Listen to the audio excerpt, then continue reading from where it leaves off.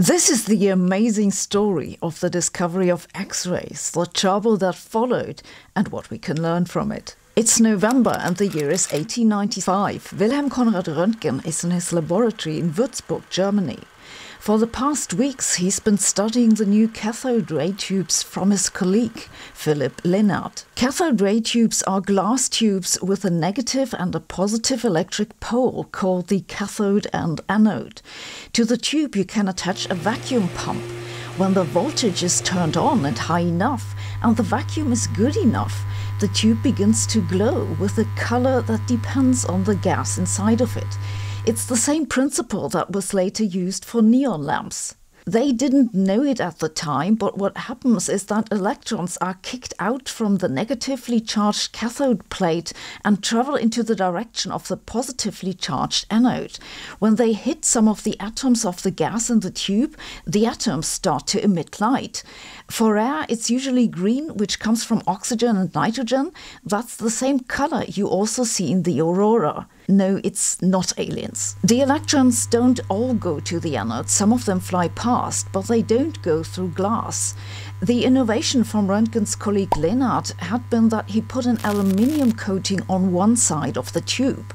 When thin enough, this had let these cathode rays through while still maintaining the vacuum inside the tube. This was the first time cathode rays could be studied outside of the glass tube. And this is what Röntgen is interested in as he's working in his lab on this November day. He knows that cathode rays travel at most 2 centimeters in air and can be blocked by as little as a sheet of paper because he can measure the current they create.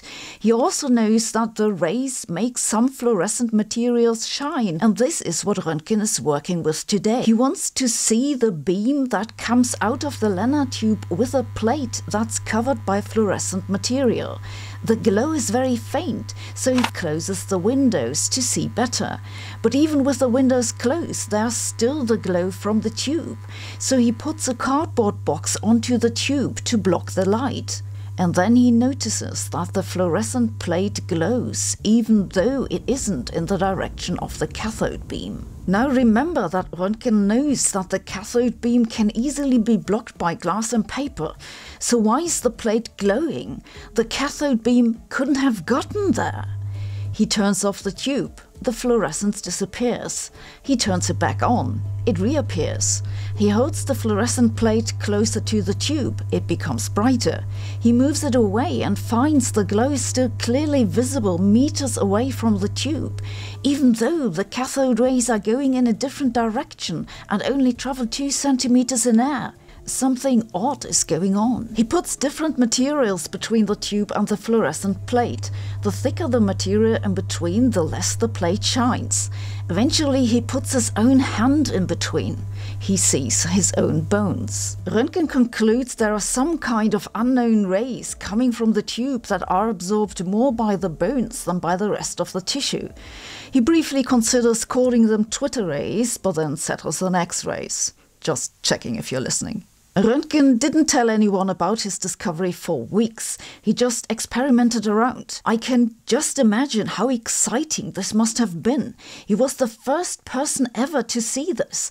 It was all his own to discover. This is every scientist's dream. He quickly figured out that some standard photographic plates were reacting to the new X-rays, and that allowed him to take images. One of the first images he took was of his wife's hand. According to some anecdotes, she reacted by saying, "I've seen my own death," presumably referring to the image and not to her husband. She refused to ever enter his laboratory again. It wasn't until January 1896 that Röntgen gave a lecture about his discovery, which was later translated and published in Nature magazine. By this time, he'd figured out that the higher the density of a material, the better it blocked the X-rays.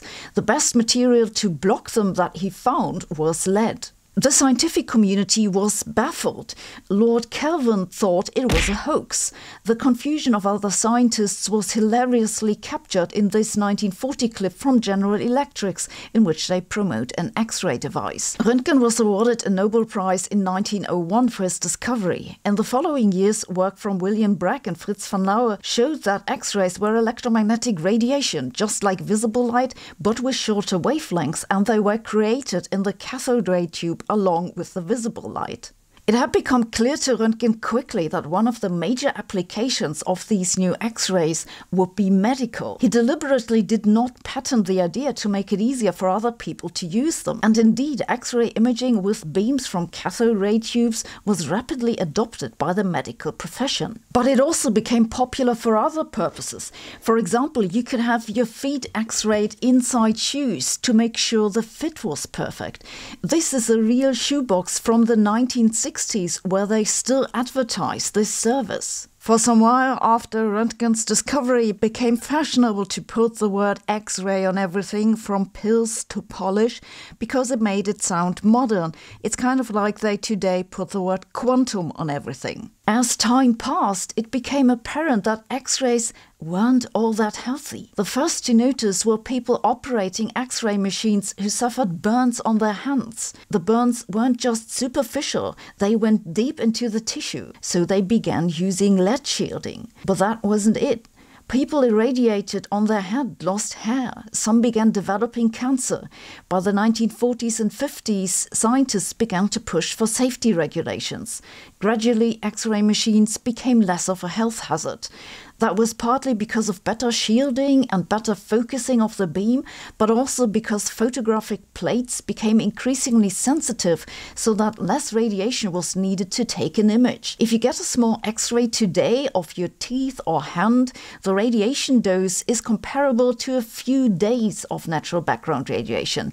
Unless you get a big X-ray like a full body scan or so, it's usually nothing to worry much about. This video comes with a quiz that lets you check how much you remember. So this is the story of the discovery of X-rays, and I think there's a lesson in it. X-rays have been dramatically helpful for the medical profession, and many people's lives were improved or even saved by the possibility to look inside the body.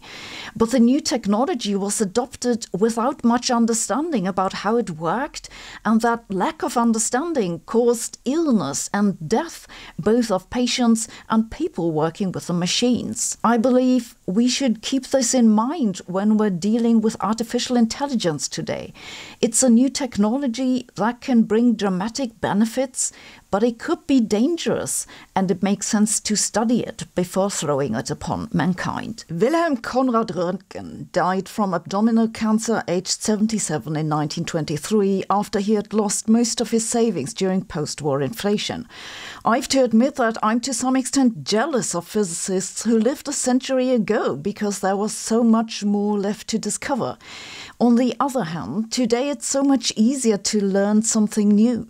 If you love learning more about science as much as I do, I recommend you check out Brilliant.org, who've been sponsoring this video. Brilliant.org offers courses on a large variety of topics in science, computer science and mathematics. I even have my own course on Brilliant now. It's an introduction to quantum mechanics that doesn't require background knowledge. It covers superpositions and entanglement, interference and uncertainty, and Bell's theorem. You can then build up on it, maybe with their course on quantum objects or quantum computing. And unlike in the old days when you had to sit through class, you can take their courses anytime and at your own pace. If that sounds interesting, you can try Brilliant out for free. Just use our link brilliant.org/Sabine and sign up. You'll get to try out everything Brilliant has to offer for 30 days, and the first 200 subscribers using this link will get 20% off the annual premium subscription. Thanks for watching. See you tomorrow.